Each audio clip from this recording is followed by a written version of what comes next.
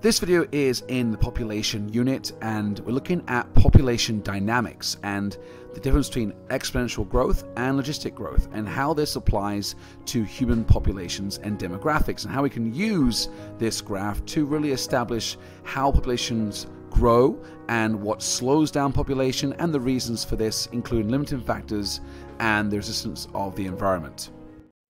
This is the Earth Science Classroom.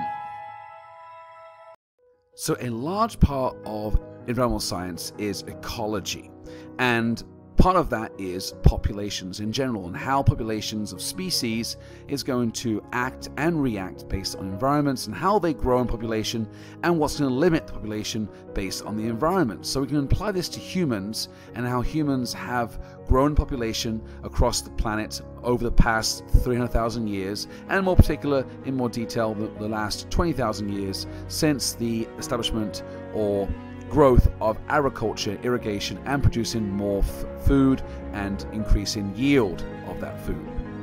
So when discussing populations, you can discuss two types of population growth in a species, on animals, or in particular humans. Now, the two types are either the exponential growth, which is the J curve, or the logistic growth, which is the S curve.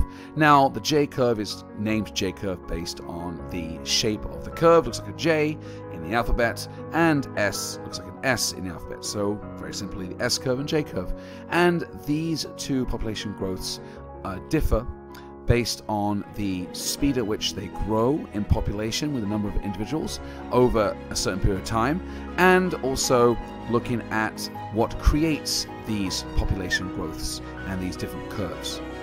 So the characteristics of an exponential growth curve is the fact that there is no limiting factors. The population grows in an ideal environment with ideal conditions over time, whereby as population gets bigger, it increases faster. So the more animals there are, the more reproduction there is, and the faster the population grows, and more births, less deaths, because there's ideal conditions, and population grows exponentially, which means very, very fast, or faster as it gets bigger, compared to the S curve or logistic growth, which is a different speed of growth. It is in three different parts. The first part is a slow growth, the second part is a slightly exponential but definitely faster growth, and then the third part is where it tailors off at the top of the curve and slows down as population increases. It starts to slow down to become an equilibrium or stable or zero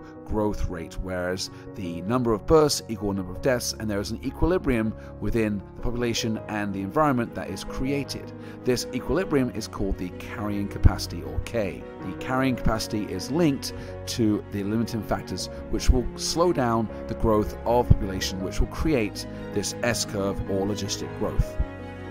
So limiting factors are basically something that is going to prevent continuous growth of a population in a certain area over a certain time. Now, this includes both abiotic and biotic factors. Now, abiotic factors, a little ecology review, is non-living, so rocks and water and soil and land, landscapes, terrain, climate. And then biotic factors are the living organic factors, which is food sources, predation, survivorship, reproductive rates, R versus K species.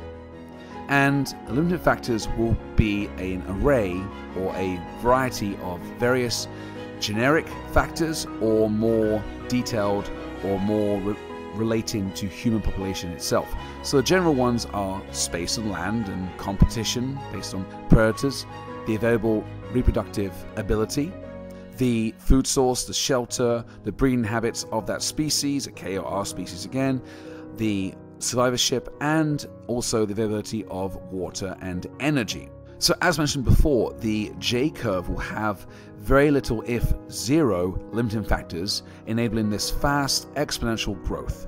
The S curve or logistic growth will have or experience multiple limiting factors applying on this population growth at a certain time and slow down this growth. Now, the biotic potential is the difference between the exponential growth and S curve or logistic growth. And the environment will set a level of resistance, which is basically another word for limiting factors. And this can change and fluctuate based on time, based on location, and based on the species. Some species are better equipped at adapting to an environment and overcoming certain limiting factors that the environment presents. For example, humans. We invented clothes to maintain our body temperature in certain climates. We invented umbrellas to block the rain. We invented shelters and central heating and air conditioning to regulate temperature inside the shelters or dwellings. We invented transportation. We invented energy sources to produce more power and also transportation. We invented medicine and penicillin, for example. All these different advances, both with medical and social, technological advances, all allowed humans to overcome certain limiting factors that the environment would present or presents that other animals could not get over.